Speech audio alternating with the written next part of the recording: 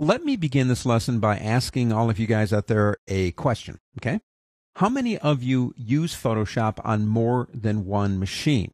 Now, that's an important question because if you don't, then what I'm going to show you is not as important, although it still is important, but not as. I'm talking about synchronization.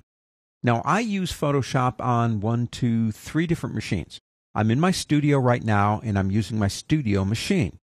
But I also have it on my laptop when I go fly out somewhere and lecture, and I have it on a system at university. Now, this system that I'm working on right now with this beautiful picture right here is the one where I do most of my innovation, if you will, creating unique types of workspaces, working with actions, things like that. I build all that stuff here. And years ago, I used to figure out all these creative ways that I could move that work to my other systems. We don't have to do that anymore. Synchronization is not new, but it has been totally improved. Let me show you this. Go up to the word Photoshop if you are a Mac person. If you're Windows, go to the word Edit, and then come down and go to Preferences. Now, once you get here, they're the same preferences. Go into Sync Settings right here.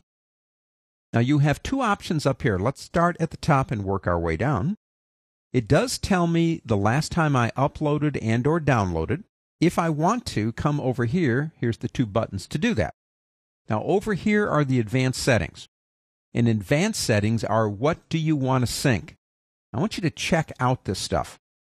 Preferences, workspaces, actions, brushes, swatches, styles, gradients, custom shapes, tool presets, patterns, and contours. Now, the trick is we have to get it into the cloud. So I make some unique workspaces, which is new. That's new. It's never been in sync before. I make some really cool workspaces that I want to work with, preferences, brushes, custom shapes, and I upload them by clicking right here.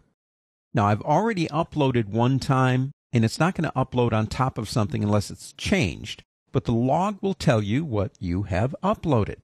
Now, I've got my laptop. I'm in, I don't know, New York City, London, wherever, the North Pole. And I think, oh man, I need those actions or I need those workspaces. That would make my life so much easier, but I forgot to move them manually. This stuff is in the cloud, okay? I have loaded it into the cloud, and now I want it to rain down on my laptop. I can come over here and choose the things that I want to take from the cloud onto my computer, and then click the download button right here. The ability to sync not just things like preferences, but even workspaces, actions, all these different things just adds one more level of control and efficiency to Adobe Photoshop. Pretty cool if you ask me.